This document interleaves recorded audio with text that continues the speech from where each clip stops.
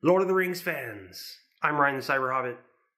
Smaug the Fire Drake is here. Yes. Really big box. I got a lot to do. Let's get to it.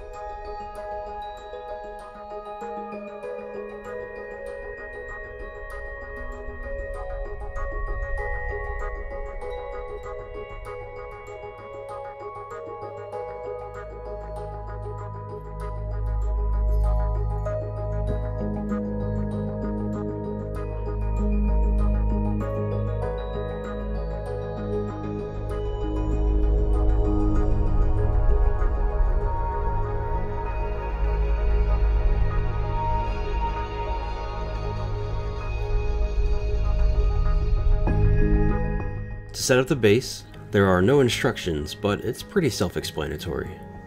There are color-coded spots that correspond to the colors in the bottom of each tree, and the stumps have a unique key that only allows you to insert it one way.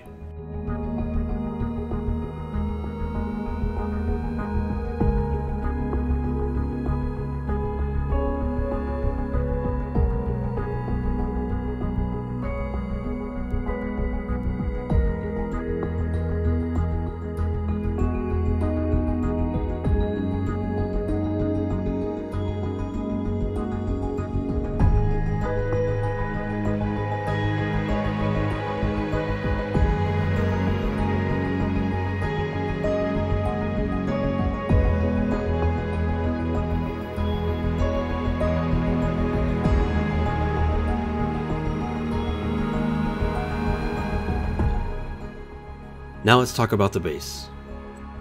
Front and center, we have one of the two dwarvish stone giants that guard the entrance to Erebor, and this looks excellent. The sculpt is accurate to what was shown in the films, a very nice stone texture with a gray and sometimes greenish hue paint job.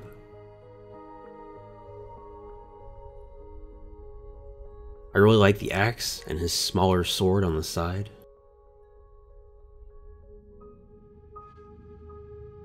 There's various cracks and blemishes all over it that you would assume have accrued over the years. Really helps to sell the idea that the statue has been standing guard for centuries. Towards the back, you can see how he's actually part of the mountain and was carved from it because there's a good chunk of the mountain itself.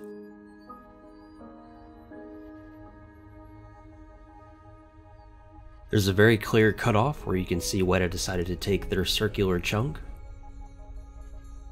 I'm glad they actually finished it instead of just having a black back like they tend to do with some of their environments and Hobbit holes. Going along the perimeter of the base, there are various trees and tree stumps.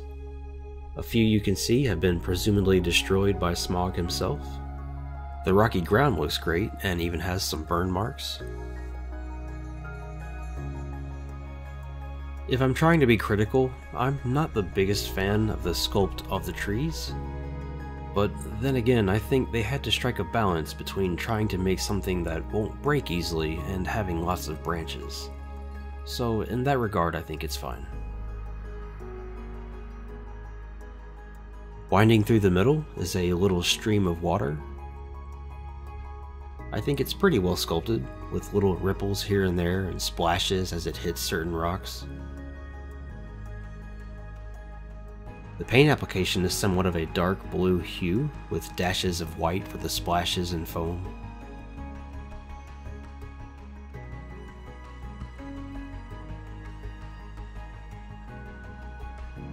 It's got somewhat of a glossy clear coat to help make it look like it's actual water and reflect any light that's cast on it.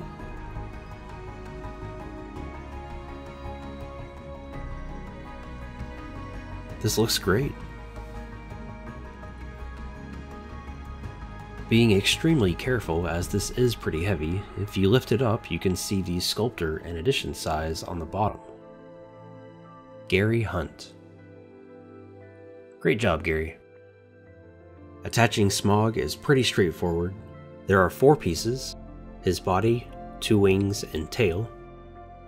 The main key on Smaug is large and metal, and once in the base it feels very sturdy.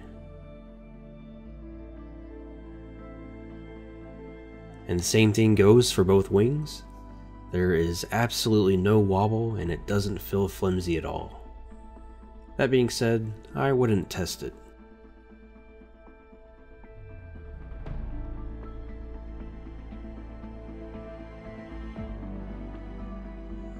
So now let's talk about Smaug by starting with the head. Trying to be 100% honest, my initial reaction is that while I do think most of the head is sculpted and painted well, I'm not a big fan of the teeth. They seem a bit lacking in some paint application, and perhaps they should be a bit longer? So straight up, some of the teeth are not painted fully. I guess you could say he has long gums or maybe some gingivitis going on, but maybe that's just me trying to make up an excuse. Something to keep in mind, I am zoomed in on a 4K resolution DSLR camera, so this issue isn't near as noticeable in person, but it is there. Now I know having long and pointy teeth might be an issue of being prone to break easy, but they do seem a bit longer in the film. I'm not really that disappointed in the length as I am with the paint application, but I thought I'd mention it. The rest of his head is absolutely wonderful though. His tongue is all nasty and purple and his eyes are sharp and menacing. All the spiky parts of his head look great, and the variation of color as it continues up his neck is really cool. The rest of his body and torso is covered in scales of various sizes and shapes. And the paint application looks great too. Multiple layers of different hues of yellows and reds. There's a very nice transition.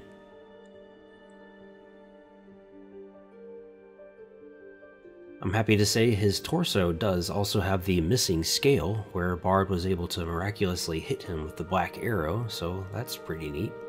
I also noticed I unfortunately seem to have a couple of tiny spots where the paint has chipped off. Perhaps that happened when they were doing some test fittings with the wings. It's not too noticeable, but it is there. There's no getting around the seams where the wings are attached. This had to be, but I will say I don't understand why the section right under his wings is much smoother. Up close it does stand out a bit and even seems to have a slightly different paint saturation. I do really like his winding tail. The variations of color and black spots are all really well done. Yes, there is a visible seam in the tail, but at least it's at the bottom, so it's not as prominent.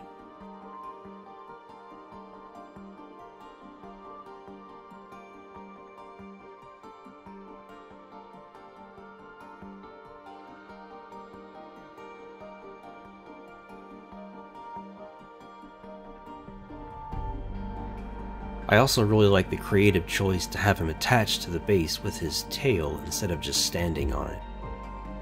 It lets them make it seem as though he's in flight instead of just perched. His legs and feet are also well done.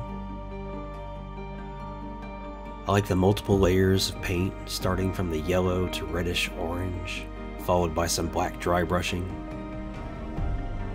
Nice glossy black claws. Really cool.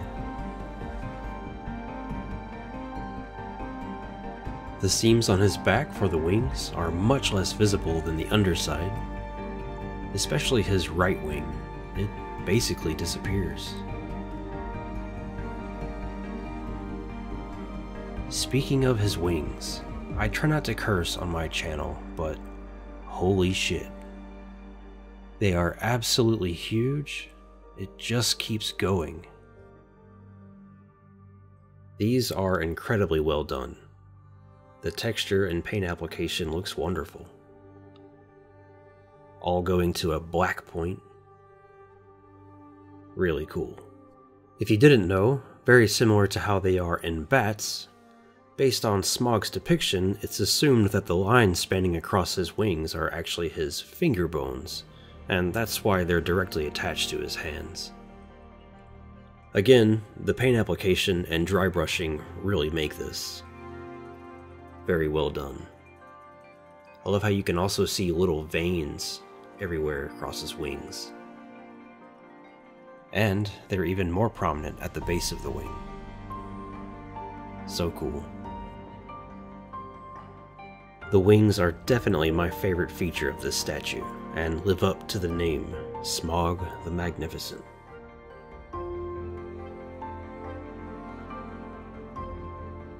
Final thoughts. What an incredible statue. Nothing's perfect, and this is an example of that, as it does have some flaws.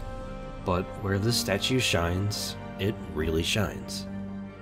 It's incredibly dynamic, and is really effective at catching your eye.